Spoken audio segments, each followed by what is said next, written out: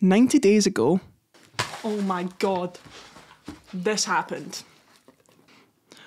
One day I was sitting in a restaurant with my family and someone sent me a link to a 6-month-old Doberman puppy who was looking to be rehomed. And as soon as I saw the pictures, I immediately fell in love. After not spending that much time convincing Paf, we went to go and see her the next day. I immediately knew that she was going to come home with us.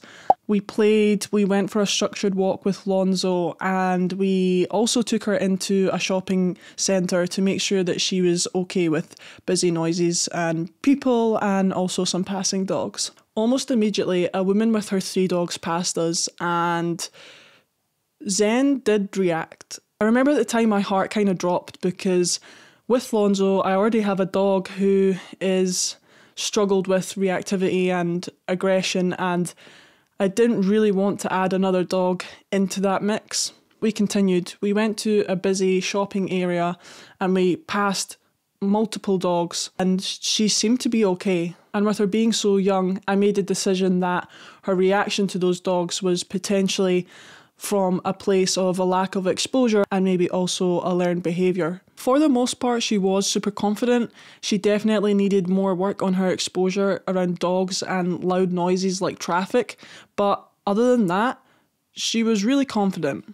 After spending about 3 hours with her, we decided that we would take her home there and then. We had just been camping at the weekend, so our car was full of all this camping gear and it was like Jenga trying to fit all of our stuff back in, plus Zen. She ended up sitting in the front seat with Paf and she was so little at that point that she could fit on Paf's knee. We of course gave her lots of time to settle in, and as time went on we started to learn more about her and what kind of needs she had in terms of her training. We realised that there was 2 areas that she really needed to work on. The first one was her general exposure to different environments, and second was her neutrality to other dogs. When we brought her back to the city, it was very clear that the unpredictableness of the environment was very tough for her. When dogs appeared from behind parked cars or from behind corners, she would react to them. There were also times that if we were out in the countryside or we were at the local park and we were the only ones there, if a dog came in, she would not like that. And when I say reaction, I mean barking, lunging, heckles her up, the whole show. And there was a brief moment where I thought, is this going to become like full-blown reactivity? And with her being 6 months old, we are at a really pivotal point in her development that we need to get this right. If we get this wrong, she could grow into an adult dog that has potential reactivity issues for the rest of her life. If we get it right, then she can turn into a socially confident dog that gets to enjoy the life that we all want our dogs to have. So my goal for the end of the 3 months was I wanted her to feel confident and empowered, and that our relationship was the most important thing and that she could trust me. I no longer wanted dogs to be a cause of stress for her on our walks. So where did I start? I remember there was a moment where I felt so overwhelmed about where to start. Bearing in mind she had no foundations, she was a complete blank slate. So I journaled everything I knew from training Lonzo, and I kind of broke everything down into what should we focus on first. And from that process, I created a framework. I love a framework. And it was basically a pyramid, starting with the base foundation being all about relationship. If you do not have a good relationship with your dog, then the rest of the training is not going to go well. It is, without a doubt, the most important part of the puzzle, so that's why it came first. There was 3 main ways that I focused on developing a relationship, and that was through play, engagement, and through confidence building. Play single-handedly was the thing that allowed us to develop such a strong relationship so quickly. Running around, having fun with your dog, and just experiencing that joy together just brings you together so quickly. For the engagement sessions, I focused on food play and luring sessions. We started in very low distracting environments like our back garden. And then we progressed into more and more challenging situations until she could do it in the city centre. And then the last piece of the puzzle was confidence building. Through helping her through things that she was nervous about, like jumping onto weird obstacles and helping her go down metal stairs that make a weird noise, she starts to trust me and realise that I'm going to help her through these tricky situations. Okay, I don't think anyone's going to be able to read this, but the next level was actually 2 blocks. The first one being communication and the second one being luring and shaping. The reason this was in the second level is because how am I going to help her through situations if I can't communicate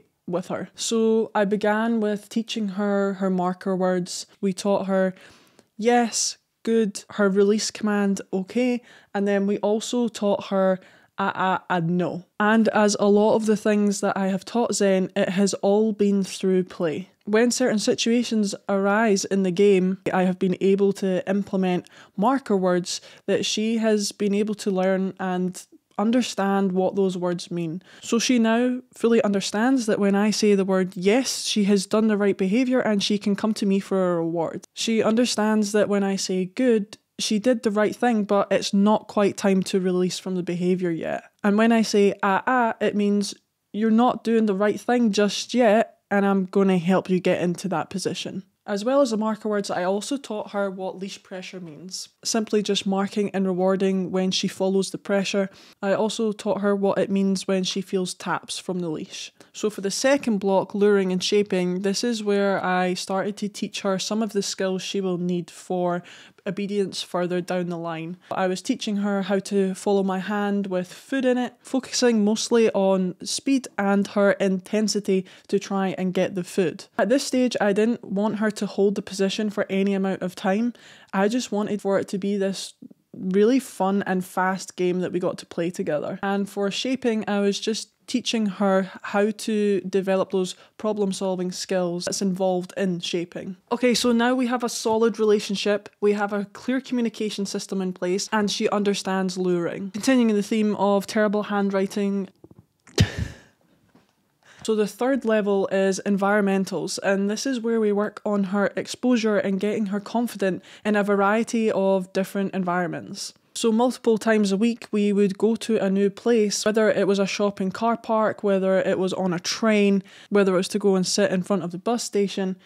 We went to a variety of places, starting off with the easiest environment that she could deal with. And we slowly worked up the difficulty over time, knowing that she struggled with loud noises such as building work, and she also struggled with dogs passing her, especially when it was in tight spaces. And during these sessions, we are either playing, doing an engagement session, or we are just watching the world go by. And the last piece of the puddle? Obedience. This was all the technical aspects: sit, down, stand, heel. These were the last things that we focused on, and some people might be wondering why. And I'll be honest, when I wrote down this framework, I kind of second guessed myself as well. However, it has completely paid off because we had built such a strong relationship and the trust was there that I would guide her through these situations she found challenging. She knew that she could look to me, and that made a huge difference in the way that she was feeling about these difficult situations in her mind. Now, of course, developing these skills will absolutely help you navigate some difficult situations. I don't think it is the first piece of the puzzle. For her, because it was more about the way she was feeling about the situation, I wanted to make sure that we addressed that first before we started moving on to the skills aspect. And we're now at a point where the feelings around other dogs and other environmental aspects is not so overwhelming for Zen. We can now walk through the city centre and pass dogs on the street and she's not fazed by it. And that does not mean that she is completely rid of all of her anxieties that she had before. Progress is never linear and there's always going to be ups and downs and they're always going to keep us on our toes. But the most important thing is that you keep putting in the work and that you keep seeing that upward trajectory and you know you're on the right path. So I hope this video was helpful to other people who are working on reactivity or just working on building a strong relationship with their dog. And if you enjoyed it or learned something, then please subscribe to our channel, because I'm going to be putting out way more content like this in the future. Oh, you look so cute, Zenny!